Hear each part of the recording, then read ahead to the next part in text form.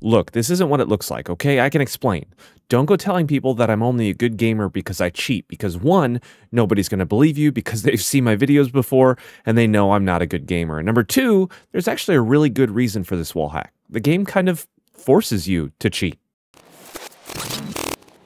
Welcome back to the channel, gamers. My name is Tacti. Today, I'm going to show off something that hardly anybody else in the gaming sphere has had any knowledge of until right now. So you can consider this the exclusive launch of the marketing campaign for a game called Assault Sector. Recently, they reached out to me and wanted to sponsor a video talking about them, but I said, look, I've got to get my hands on this game first before I put my branding behind anything like this, especially one that has a mechanic that you can see through walls. So I grabbed a few creator friends of mine whose videos you might see popping up today, and we got into a play session. And as you can probably tell, this video is sponsored by the Assault Sector team, so yeah, I had a lot of fun. Thank you for sponsoring this video. And keep in mind, as you see this background footage here, the build that we played was about a year old. So many things have changed here and been tweaked, but the reason they wanted to put us on an old build even is because they wanted to show off the framework and the core gameplay mechanics of this game and sort of explain that a little bit more, because a wall hack is a very interesting thing to put in a game. So they wanted to show us how that works in the gameplay.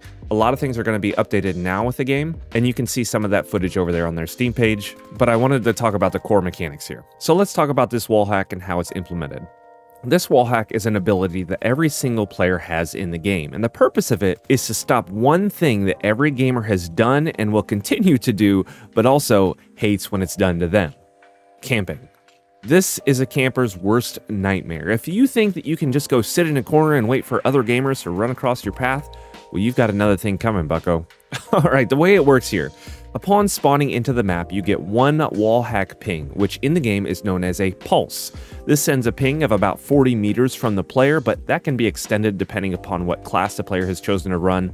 But a few different things happen when you activate this pulse. First of all, it's only active for a short amount of time. This may be tweaked a little bit depending on that community input, as this game will release in early access, but it doesn't last forever. Next thing you're going to need to know is that when you activate that ping, you become a red dot on the minimap, so the enemy can pinpoint your location that way. While you may have somewhat of an advantage here, after activating that ping, there's still that little bit of info that your enemy has to either avoid you or combat you. Now, each player gets one pulse when they spawn. Throughout the game, they can earn more as they get more kills or during gameplay by capturing some objectives. So the game really is pursuing that continual push mentality. So there's not a lot of downtime. Again, there's not a lot of sitting in corners here.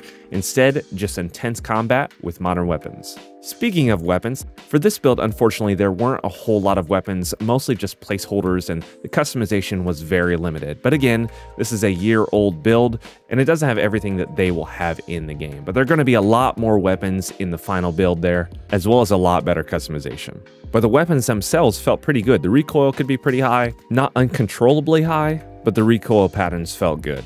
The map you see in the background is a very small map, but they're creating much larger maps for those of you that wish to run a sniper rifle or a little bit longer DMR engagements. This map was basically just a meat grinder to get a feel for some of the mechanics. This is also some concept art here. This is the style that they want to go for, what they're sort of pushing for when it comes to the visual aesthetic to the game. A little bit more futuristic, but also grounded a little bit more in those modern weapons. Now, there is going to be a class system where some of the weapons are going to be restricted to these classes. They're expected to have 5 different classes upon launch. So they're going to have their own special perks and abilities and weapons, and obviously these will accommodate different playstyles. But in these environments, there will be several different game modes. We only got our hands on TDM and free-for-all, but there's going to be a few different game modes such as Search and Destroy and Domination, you know, the typical first-person shooter modes. They're going to see how people respond to these first before they move on to anything like adding vehicles or anything like that. Now, some tertiary information here. No SBMM, no skill-based matchmaking. The game is initially going to be for casuals, but they may add some sort of ranked play down the road at some point. But even though it's for casuals, it'll be running on 100 tick rate servers, which means ideally they'll have some fantastic hit reg. Now, we were playing with such high ping from everyone, so our hit reg was sort of up and down, but again, that's up to like 250 ping. So you're hopefully not going to find that much when the game launches. Over on their YouTube channel, there's actually 10 full minutes of gameplay with those 100 tick rate servers. I guess it's just an in-house style of gameplay, so you can see how smooth the game actually runs when all the gamers aren't scattered on 4 different continents. What they're also very proud of with this game is optimization. In our match, when we uncapped our frames, it made it easy to get 250 to 300 frames, and even with an old build like this, that's really good. My assumption is that with the increased textures and lighting and stuff like that, those are going to drop just a little bit upon the release, but 250 on my RTX 39 this early is really good. Speaking of release here, they're aiming for the game to release Q1 of 2024, and at launch, the plan is to be priced at about $14.99 US. In my opinion, just from the gameplay, that's going to be a solid start for this game. The game is linked down below, so you can check out the game, wishlist it, check out their Twitter, hop into their Discord, because they're actually going to be playtesting this game along its development. So if you want to get into those and you really want to see what this wall hack experience is like, you definitely have to check those out. Now, as far as release goes, it may take some time getting used to. This is a pretty unique concept, but we had a lot of fun in our hour and a half of playtests. The wall hack is definitely an interesting dynamic, and I was very skeptical at first when I saw this, but there are some balancing things in place that prevent it from being too overpowered. My biggest problem with the minimap balance aspect in general is that I always forget to check the top of my screen. It used to be when I had a console that it would be easily accessible and I was just playing on a television and I could almost see everything in the minimap in the corner of my eye.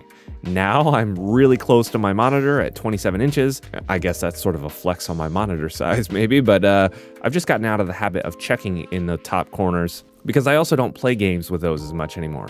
But personally, I think it's a very unique idea that works well in this game. I think what's nice about this game is it has some interesting dynamics that separate it a little bit from the modernized titles that we're used to. It's an FPS with an enjoyable little twist there. I think the biggest thing for me as far as not enjoying the gameplay is the movement right now. We were able to give some feedback on the game in general, and they took that feedback and they're going to do some improvements. But what really threw me off and sort of took me out of the experience is the movement.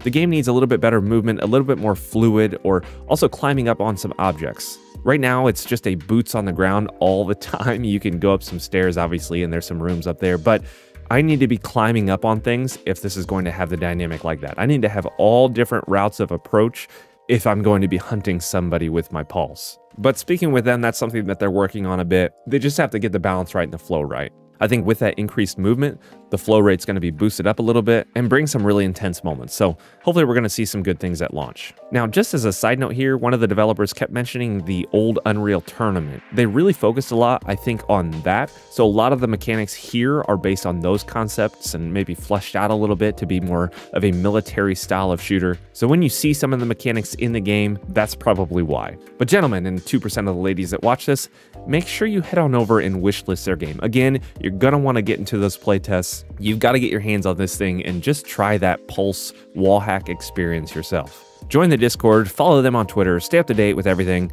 and I'll try my best to keep you informed here as well. But look, I'm a man pulled in many different directions lately. So thank you so much for watching, gamers. If you enjoyed this video, give it a like. If you didn't, a dislike, subscribe for more, and until the next one, be bold, be courageous, stay tactical.